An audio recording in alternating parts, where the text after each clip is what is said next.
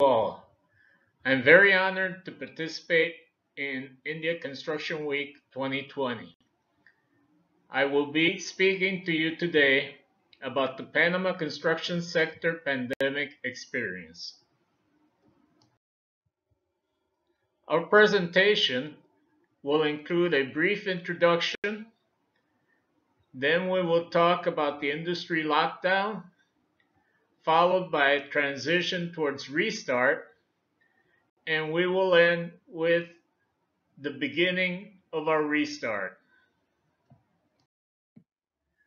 Before we get started with the presentation, I would like to take a few minutes to tell you where we're located. Panama is in Central America, as you can see in the Western Hemisphere, a good distance from where you're located in India. Panama is the last country of the northern North America continent which joins South America.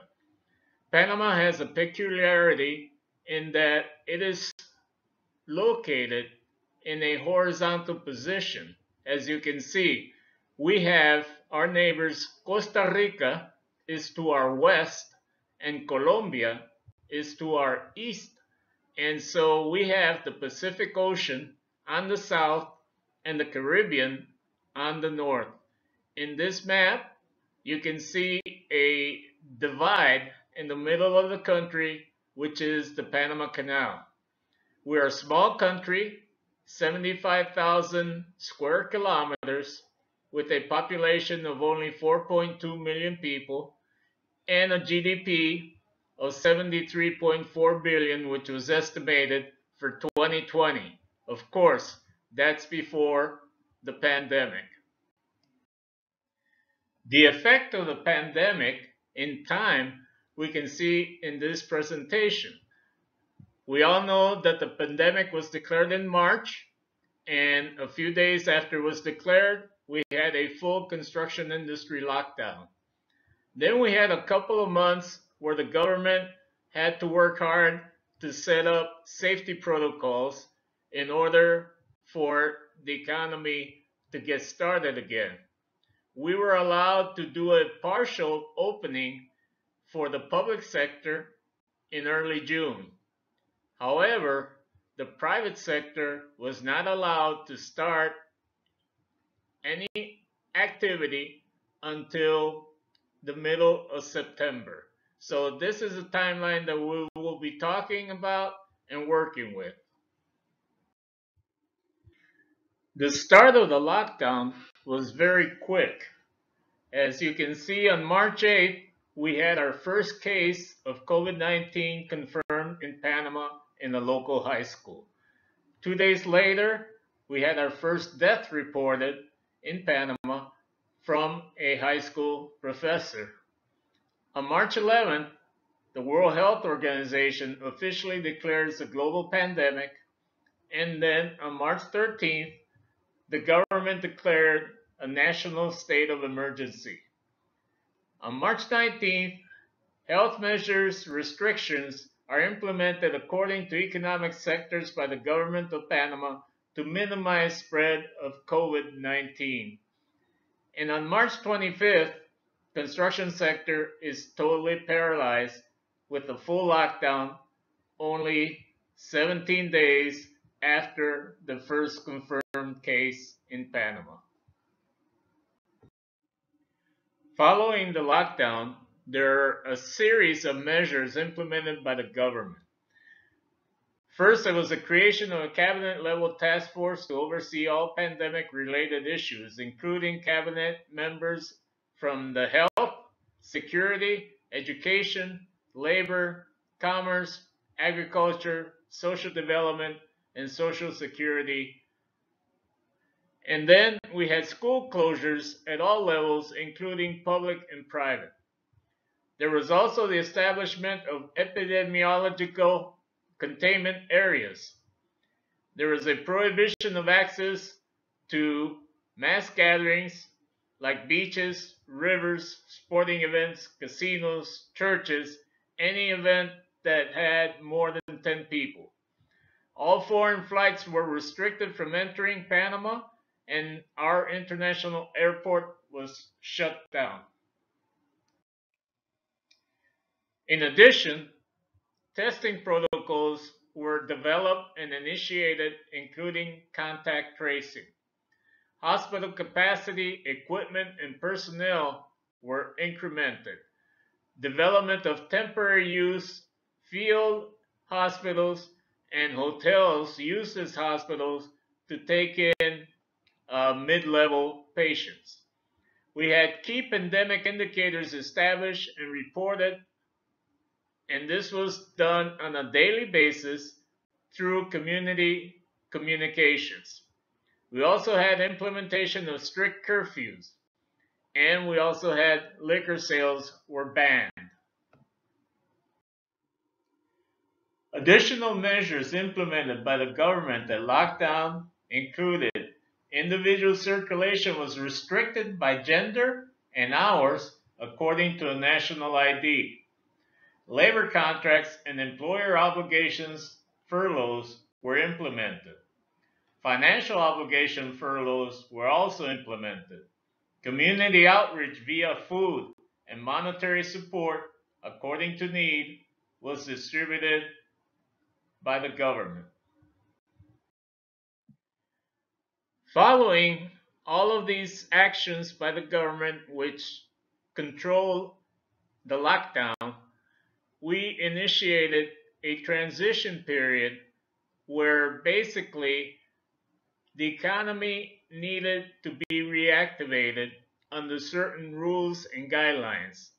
So upon closure of the economy, weekly meetings were established between high-level government officials and the private sector, including the Panama Construction Chamber, to develop a plan for restart.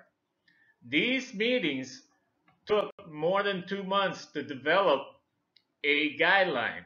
So on May 11th, the Panama government announces these guidelines to be followed by the private sector in order to restart activities with COVID-19 considerations.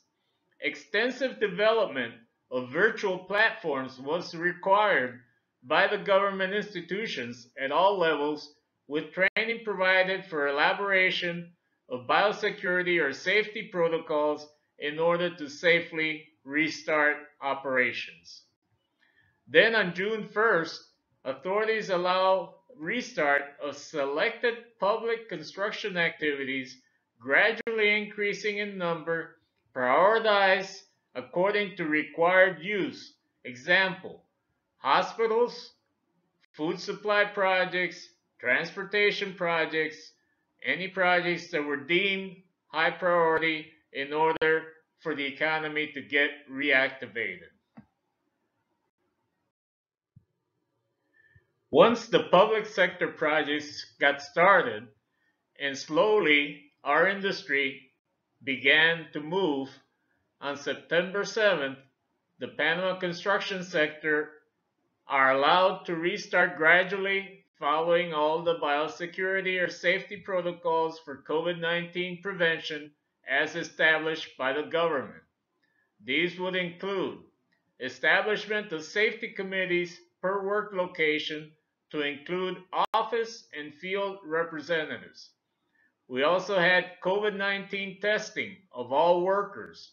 We had physical distancing enforced greater than 2 meters between individual workers, mandatory use of breathing protection, frequent hand washing, symptom monitoring and tracing, and medical support on call. These were some of the regulations that were required in order for any project to get started on the private sector as well as the public sector.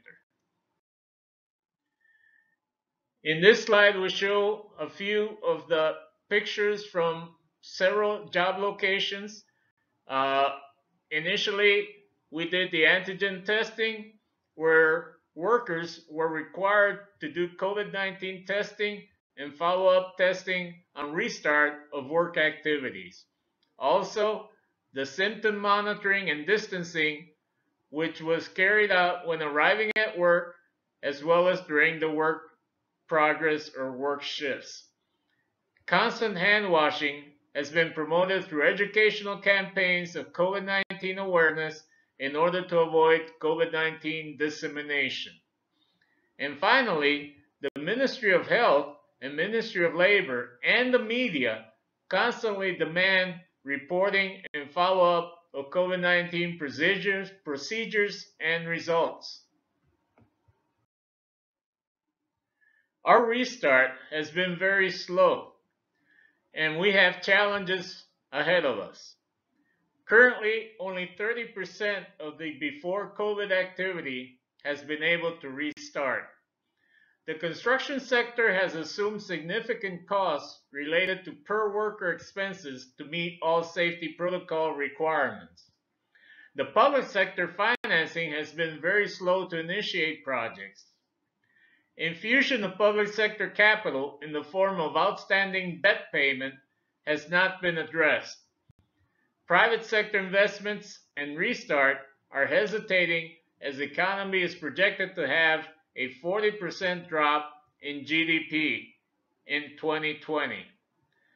Finally, labor contract furloughs expire on 31 December 2020, creating, unfortunately, some labor uncertainty and potential unrest for 2021.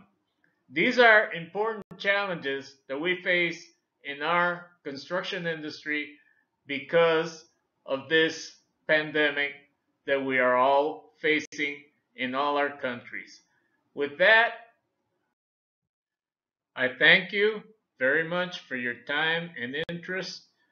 We have to all work together to get back on track, to put our economies to work, to be able to reconstruct our construction industry. So thank you again, and I'll be happy to answer any questions. I have my email. I can answer them by email